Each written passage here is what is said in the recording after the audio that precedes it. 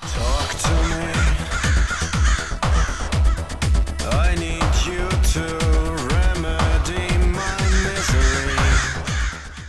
About 3,000 of you subscribe, but only about 200 are getting notifications, so click the bell and click all. Hello lovelies. Unlike a lot of people, sadly I'd say, I try to operate on a basis of principle. I'm not trying to toot my own horn or anything. It's not necessarily always the best way to go about things if you want to get on with people, but I think it's an undervalued way of interacting with the world and interacting with other people, you know? I try not to make emotional or tribal decisions, while at the same time acknowledging that, you know, social interaction is important. Where you stand with your friends and your monkey sphere, yeah, that matters, and that emotions are an important aspect of human health and so on. But what I mean is I try not to let it rule me. And for someone with crushing depression and anxiety, that's not easy. There's definitely been something of a pole flip with the US Supreme Court turning Turbo Hitler just recently. In that, increasingly, I find my fights are back on old, familiar and more comfortable ground, in that I find myself arguing slightly less with the pseudo left, but a great deal more with the right, with conservatives and with pseudo libertarians. I call the modern pseudo left because they seem to have forgotten about most left-wing principles, in particular left-wing economics, but they wear leftism like a skin suit, while contradicting, you know, the main pillars of left-wing thought. You know, they are anti-egalitarian. They seem to want a hierarchy. They just want an inverted hierarchy. Yeah, these are things that are entirely countervailing to left-wing philosophy and political ideas. But similarly, I'm going to start calling people on the right quite often pseudo-libertarians, because all their claims about being for freedom and no interference and so on are contradicted by their rhetoric and their actions and the kinds of political developments that they're celebrating. Like removing the right to an abortion from a swathe of the American population doesn't increase anybody's freedom.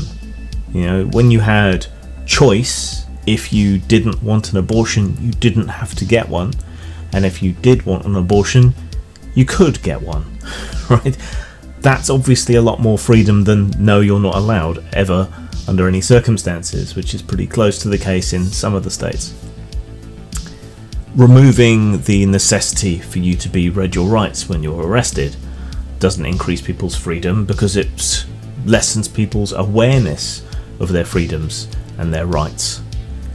Gutting environmental protections doesn't increase people's freedom, because, well, you can't exercise any freedom when you're dead, can you? And the climate emergency is kinda pressing.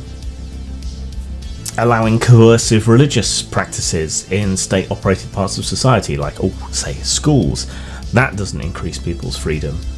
That reduces it, because it becomes coercive. If you don't join in, you might become socially ostracized and so on. It de facto creates a situation that violates the Establishment Clause, and yet the Supreme Court has ruled in favour of that. Allowing crazy people to go armed everywhere doesn't increase freedom. Going armed into a conflict or being mugged or whatever else increases your chance of being hurt, and just having a gun around increases the chance that you're going to hurt yourself or someone you care about.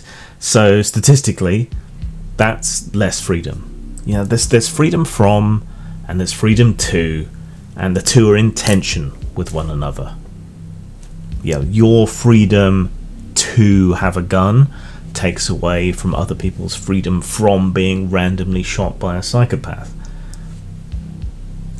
Your freedom to not have your vaccination takes away from potentially thousands of other people's freedom from being infected, you know, which violates their bodily autonomy. So you've got to consider the whole context. If you have a guiding principle behind something, it might be wrong, but at least you're going to be consistent. You're going to be fairly rock solid, and you're going to minimize the chances of hypocrisy. To me, a core belief that I have is in the value of free expression. I think all else devolves from that, being able to argue for and present cases for other things that you think are important or good or whatever else. Without that ability, you can't. Anything else is a non-starter.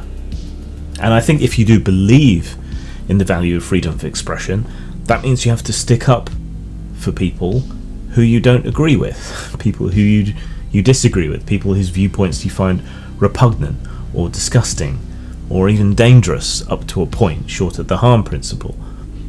Censorship doesn't suddenly become okay because it's being enacted against your political or social enemies. Fiscal, corporate and capitalist censorship doesn't magically not become censorship because it's inflicted on people on the right or with views that you consider to be bigoted. And equally, it doesn't suddenly become okay the other way around when it's banning LGBT expression or trying to criminalise drag story hour.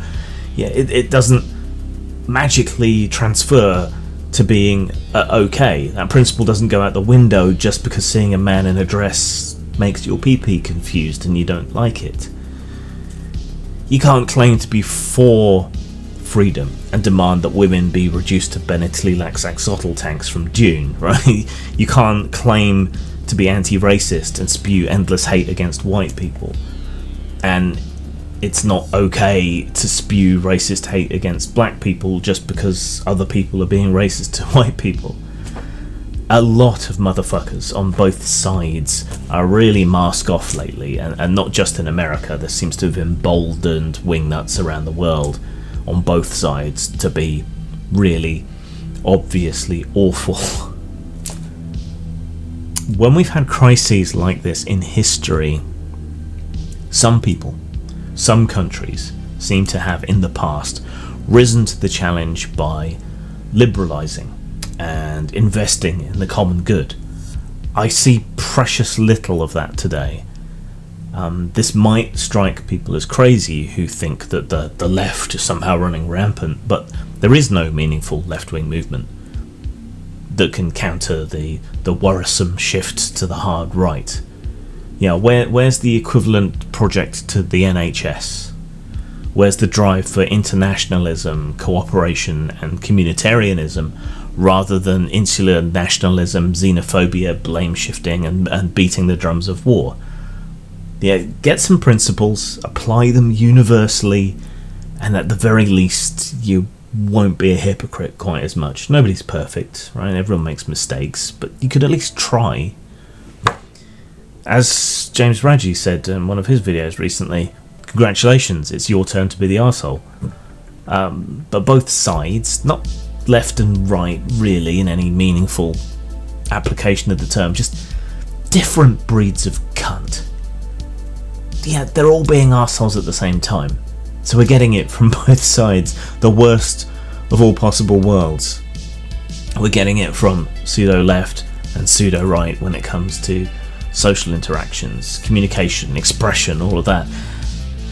And while you're busy calling everyone under the sun a fascist or a groomer or a cuck or whatever the term of the day is, meanwhile, the obscenely wealthy kleptocratic class continues to get away with absolute murder, despite our society being as fractured and unequal now as it was before the French Revolution or during the rise of totalitarianism in the 20th century. So maybe, just maybe, get some principles, figure out what they are, and try not to be a cunt. Zang. Imagination is a deeply personal game about depression and its effects, intended to help people with invisible illnesses to broach the subject and explore it in a way in which they can have power over it. Imagination is set after the fall of mainland Britain to a strange reality breakdown. The barriers between imagination and reality, dreams and nightmares, have shattered, and strange things dreamed up by people caught in the event teem across the land. Only those whose minds are already broken can hope to cope with exploring, understanding, and combating this strangeness for the sake of the huddled refugees that sit and wait and watch from the smaller islands around the coast. A game of mental illness and art using the description system as used in Neverwhere. This game is available free, so please promote, download, host and spread as far and wide as you can. Available at post-mort.com and drive-through RPG.